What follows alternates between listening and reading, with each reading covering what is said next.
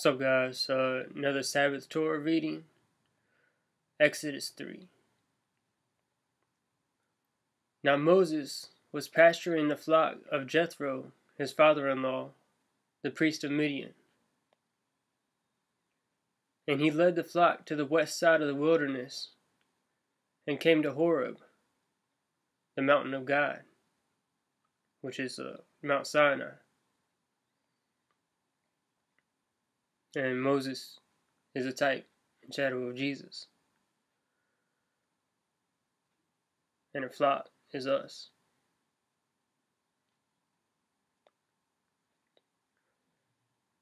The angel of the Lord appeared to him in a blazing fire from the midst of a bush. Now I believe the angel of the Lord, from my understanding, I believe that's Yeshua. I believe that's Jesus in the Old Testament. Not an angel of the Lord, but the angel of the Lord. Whenever you see the angel of the Lord, this one, the one that spoke with, the one that wrestled with Jacob, the one that appeared to Gideon, and other places in Scripture when it says, actually when David too, when he sinned, and he had the options between, he was basically being punished for counting the people for his own pride, and he had the options of whether to have 3 years of famine or 3 months of running from their enemies, or 3 days of pestilence, 3 days of the sword of the Lord.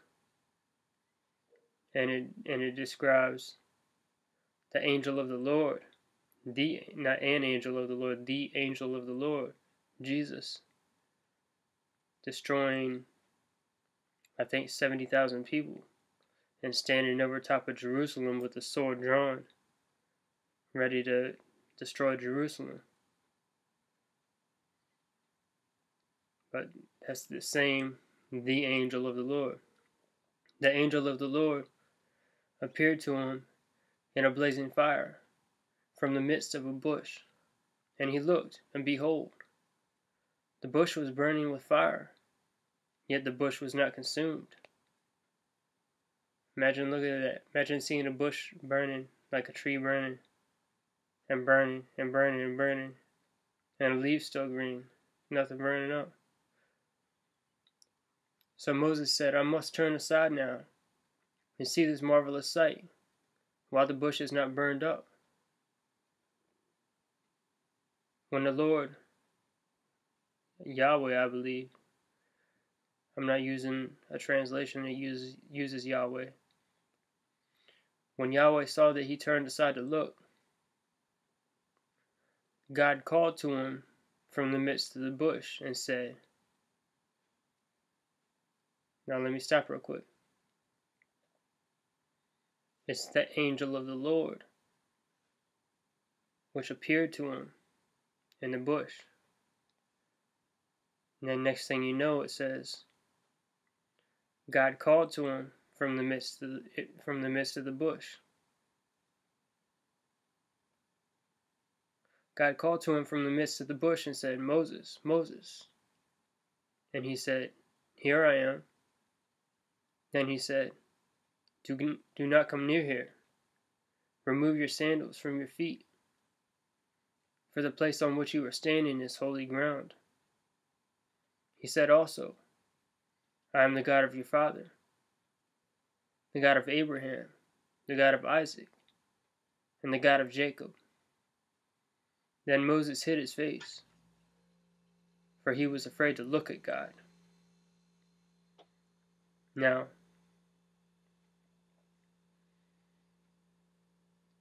in the New Testament, Jesus said, when speaking to the Jews, you haven't seen the Father, nor heard his voice. And then the Apostle John said, no one has seen the Father, but the only begotten has explained him.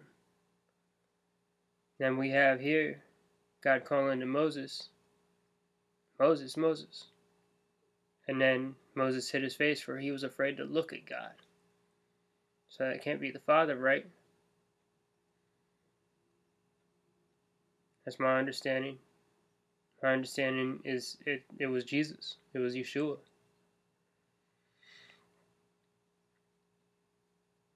The Lord said, I have surely seen the affliction of my people who were in Egypt.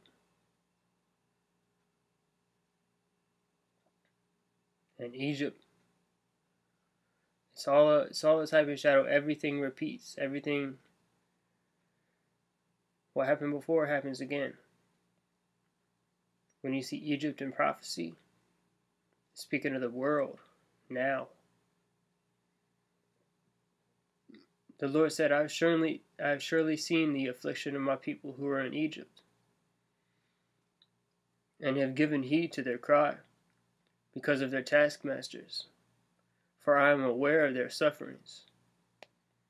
So I have come down to deliver them from the power of the Egyptians, and to bring them up from that land to a good and spacious land, to a land flowing with milk and honey, to the place of the Canaanite, and the Hittite, and the Amorite, and the Perizzite, and the Hivite, and the Jebusite. Just like Jesus is going to rescue us. He's going to bring us out of this world into a spacious land, a land flowing with milk and honey.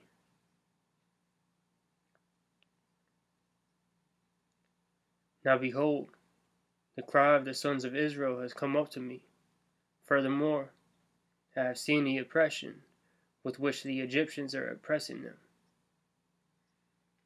Therefore, come now, and I will send you to Pharaoh, so that you may bring my people, the sons of Israel, out of Egypt.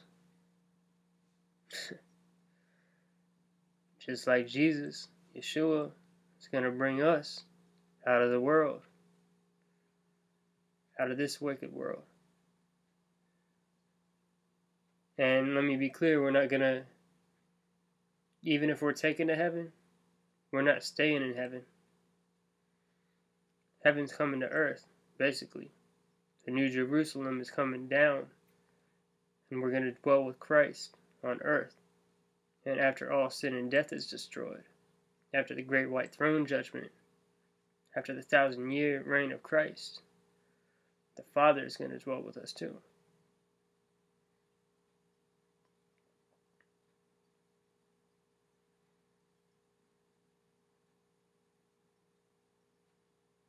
Therefore come now, and I will send you to Pharaoh, so that you may bring my people, the sons of Israel, out of Egypt. It's like us. But Moses said to God, who am I, that I should go to Pharaoh, and that I should bring the sons of Israel out of Egypt? And he said, certainly I will be with you, and this shall be the sign to you, that it is I who have sent you. And when you have brought the people out of Egypt, you shall worship God at this mountain. Now, as a type and shadow, we can take that a couple of ways. Depending on translation of the scriptures, some people believe that we're going to be taken to Mount Sinai on earth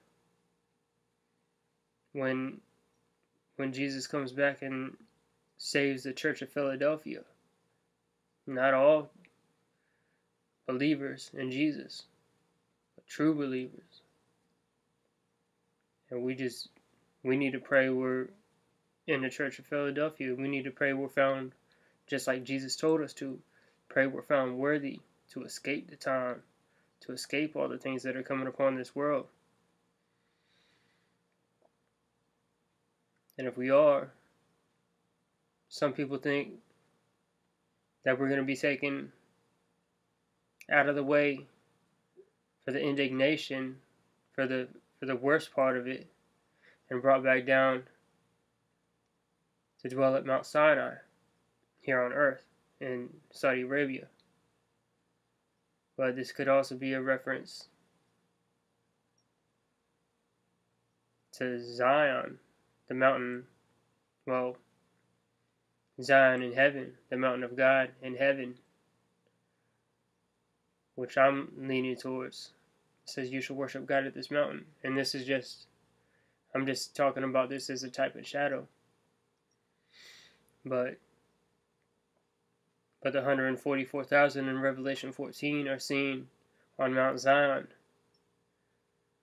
with Yeshua, with Jesus, with the Lamb. Whether that's Mount Zion in heaven,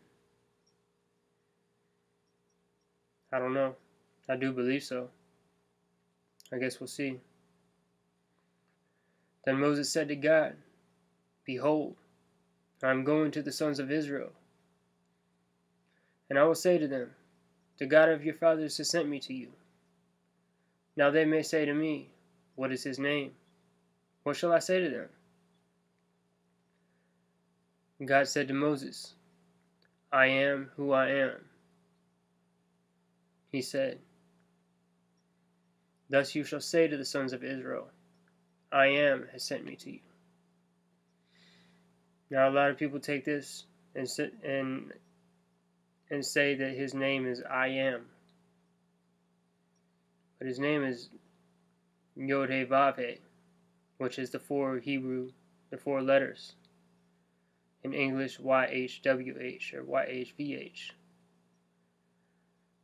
One of the two, pronounced Yahweh by most people.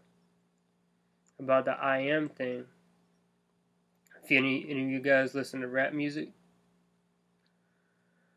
one of my old, I used to listen to secular rap.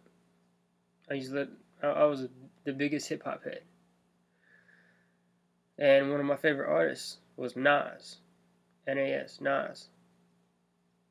And his, I believe it was his second album, one of his first albums, his second or third album, was called I Am. And he's on the cover looking like Pharaoh, or it has something to do with that.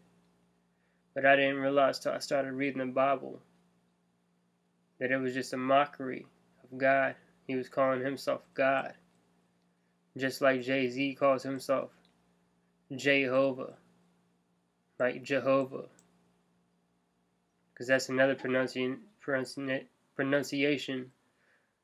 of Yod-Heh-Vav-Heh, which I believe is Yahweh. Some people think it's Jehovah, and there's other pronunciations of the name. But Jay-Z uses Jehovah, the God MC, even though he's working for Satan. And then the Nas album was called I Am. Come on, man. Hope you guys see this. Unreal.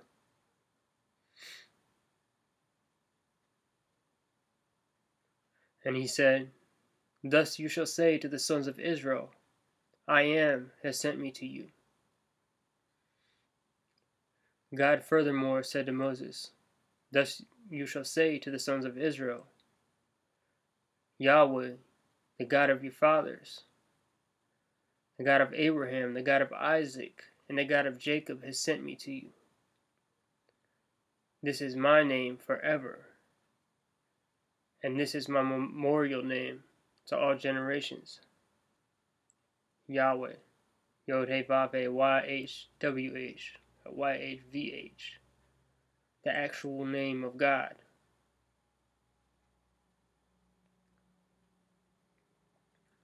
Go and gather the elders of Israel together and say to them, Yahweh, the God of your fathers, the God of Abraham, Isaac, and Jacob, has appeared to me, saying, I am indeed concerned about you, and what has been done to you in Egypt. So I said, I will bring you out of the affliction of Egypt, to the land of the Canaanite, and the Hittite, and the Amorite, and the Perizzite, and the Hivite, and the Jebusite, to a land flowing with milk and honey. They will pay heed to what they say, or to what you say. God speaking to Moses. And you, with the elders of Israel, will come to the king of Egypt, and you will say to him, Yahweh, the God of the Hebrews, has met with us. So now, please, let us go a 3 days' journey into the wilderness, that we may sacrifice to Yahweh our God, to the Lord our God. Now the 3 days is interesting, because you'll find 3 days all through Scripture. If you go 3 days, or after 2 days, on the third day from Jesus, his first coming, is his second coming, which is very soon now. 3 days from his first coming, after 3 days, is the end of the millennial kingdom and the beginning of eternity. It's great white throne judgment and eternity. That's 3 days. So now, please, let us go for 3 days, for a 3 days journey into the wilderness, that we may sacrifice to the Lord our God, to Yahweh our God. But I know that the king of Egypt will not permit you to go, except under compulsion. So I will stretch out my hand, and I will strike Egypt with all my miracles, which I shall do in the midst of it. And after that, he will let you go. Just like this coming time, the tribulation time.